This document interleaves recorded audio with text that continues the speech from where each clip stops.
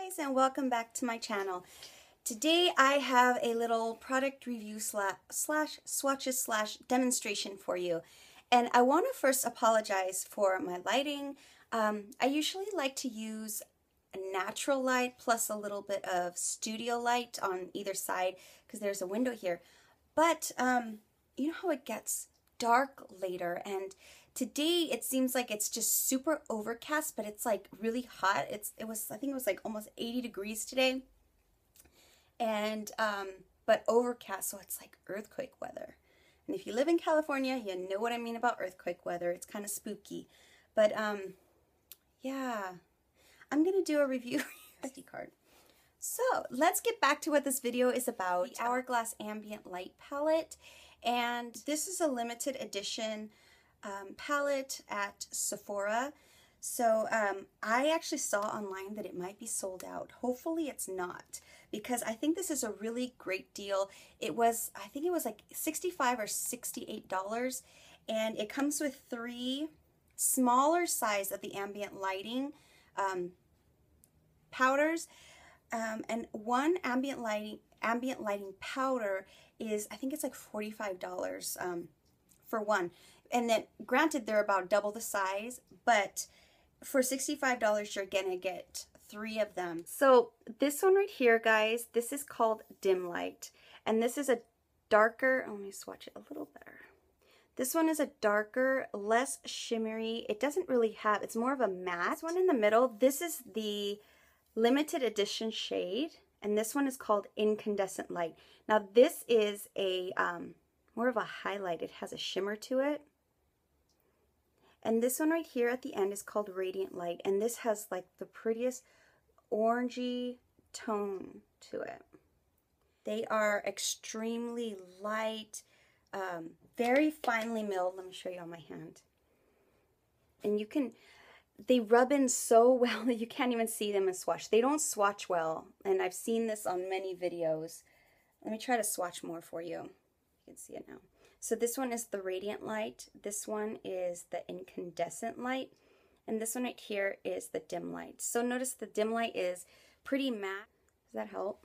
I'm going to show you because I was going to put them on my face using these.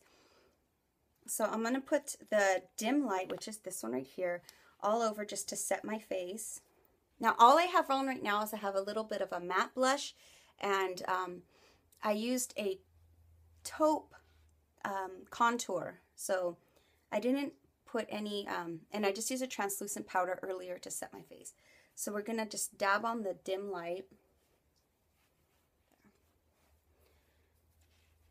Then I'm gonna take the Radiant Light right here, and I am going to just go over my blush, which this is what it's really good for, and you don't need that much. You can already have your face done, completely done, and then you put these over your current makeup, and it just like almost diffuses the light. It looks like you have like the softbox lighting just always on your face. It kind of diffuses any wrinkles that you have, any big giant pores that you have. That's pretty much what these powders do. They don't give you a coverage. They don't cover at all. They're just there to diffuse the light. So it's like they're called ambient lighting. It's almost like you have like a softbox kind of on your face. So I'm gonna put the Radiant Light just right over my blush, and you don't need a lot. It's just so light, and can you see it kind of already gives my face a little bit of a glow, and I'm hoping you can see because my lighting is horrid right now. So it just gives it a little bit of a glow, and I'm actually just gonna go over, because it is a warmer color, I'm just gonna almost like where I would contour. So let me go closer. If you can see. Then I'm gonna take my big giant kabuki fan brush, and I think this is from Coastal Scents, I believe. And I'm gonna take the middle one, which is the limited edition, the Incandescent Light. And I'm just going to tap the very edges of it, not use a lot. And I'm just going to sweep it right here on my cheeks. And and down the bridge of my nose.